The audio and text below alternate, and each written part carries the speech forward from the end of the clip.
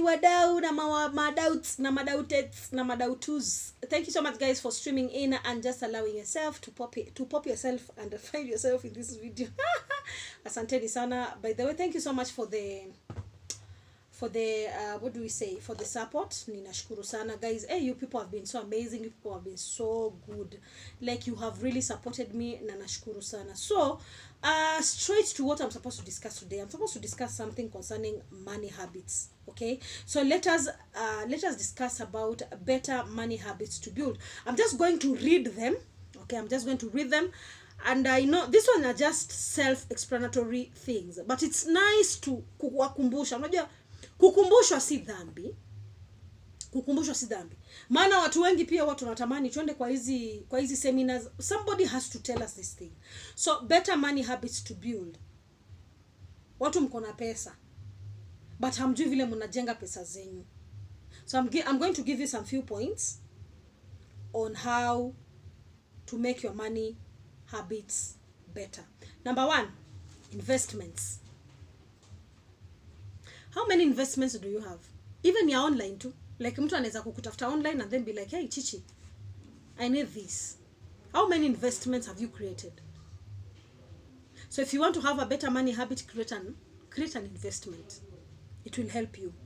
Another thing is learn to pay off debts. Lipa madeni. Najua hapo mnanikodorea macho. Learn to pay off your debts. Madeni, usijizoeshe kukaa na madeni za watu. Zitakumaliza. Pesa yako itakuwa inaingia na inatoka. Inaingia na inatoka. So learn to pay off debts.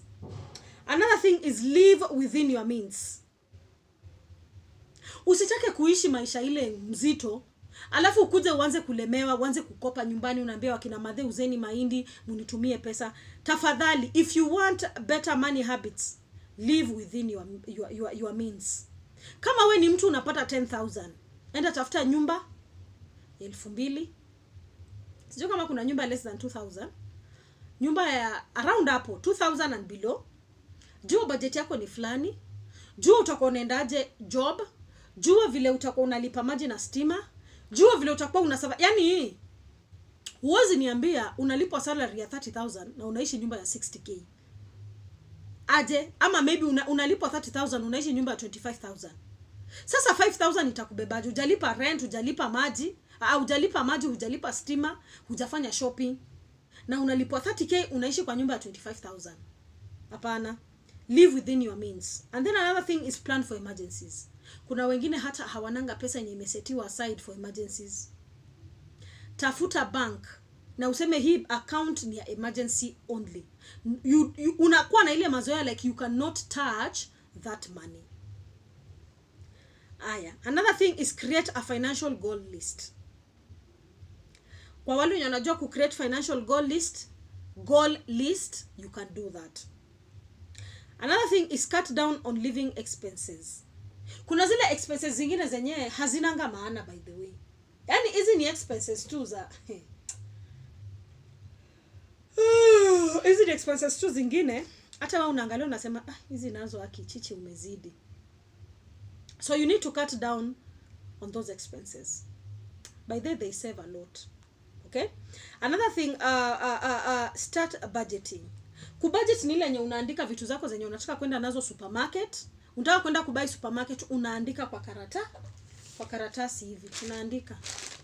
Unaandika vitu zako, alafu unaanza kusema hii ni ya maana, hii ni ya maana, hii hapana, hii toa, you know, like that.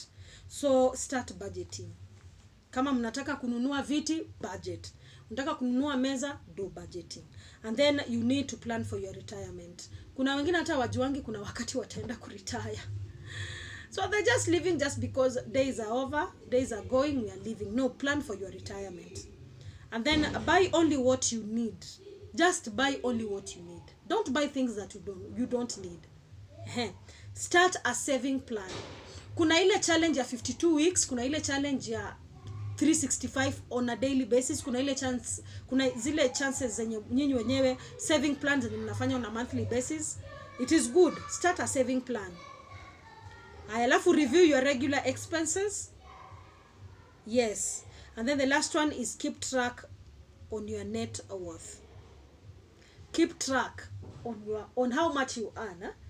So that which you earn will allow you to maneuver and understand if you really need investments, if you can pay your debts, what are your financial goals, have you started a saving plan, have you planned for your retirement.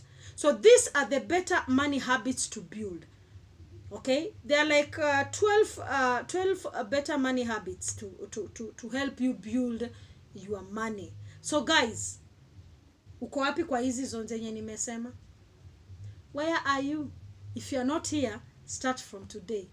It's not too late for you to start better money habits to build. Thank you so much guys. Aki ya Mungu, asanteni sana kwa wale wenye mnanisupport, na washukuru. Asanteni sana.